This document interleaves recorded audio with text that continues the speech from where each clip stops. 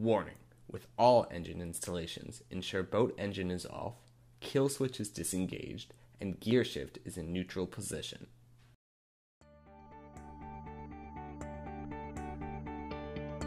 Slide the StingRay Classic Senior onto cavitation plate as far forward as cavitation plate will allow. Drill 4 holes through cavitation plate.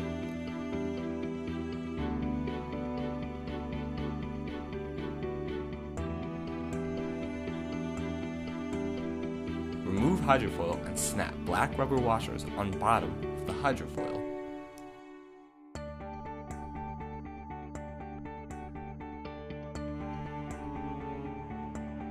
Place hydrofoil back onto cavitation plate.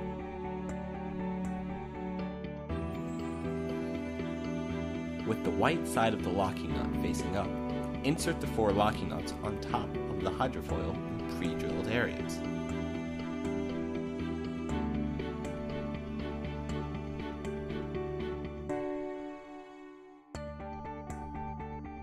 Notice the 2 different bolt lengths.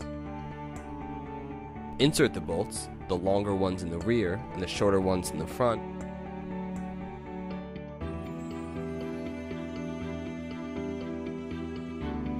Do not tighten the bolts all the way until all 4 are inserted. Then go back and hand tighten all 4 bolts. After tightening, your StingRay Classic Senior is now properly installed.